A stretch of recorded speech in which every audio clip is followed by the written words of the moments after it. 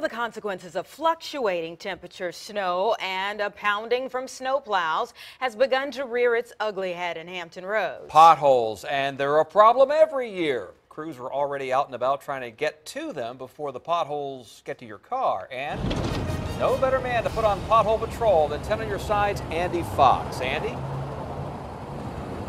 Anita and Tom, I am an expert because I have hit so many potholes, and every time I hit one just like you, I cringe.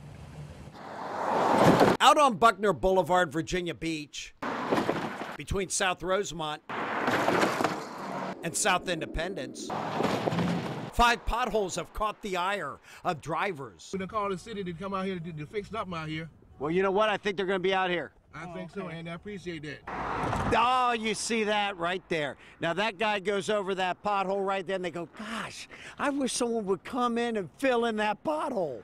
Dawn Mead's complaining, too. That is bad. Look at this. Oh, they're coming. Look. Look who's here. I told you that I have faith in you. I have faith in you. I really do. The Pothole Patrol folks are here from Patrol. the city. Suddenly, the Virginia Beach pothole crew on scene. Everyone's happy you're here. Filling in a pothole begins with sweeping, getting all the stone debris and dirt out of the hole.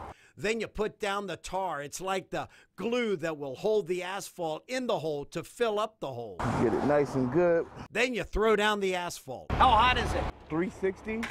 We try to maintain that. Getting the asphalt off the truck, place it in the hole. I'm gonna spread it even and tamp it down. You just want to try to get it level as possible so you don't make any bumps in the road.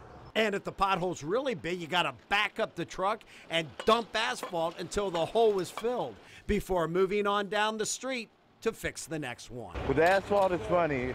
It can last longer, it can last 2 years, it can last a month. Either way, I'll be back. Isaiah Robinson, either way, I'll be back. And there are lots of potholes out here on Court Street. There'll be pothole repairs going on next week down here in Portsmouth. In Portsmouth, Andy Fox, 10 on your side.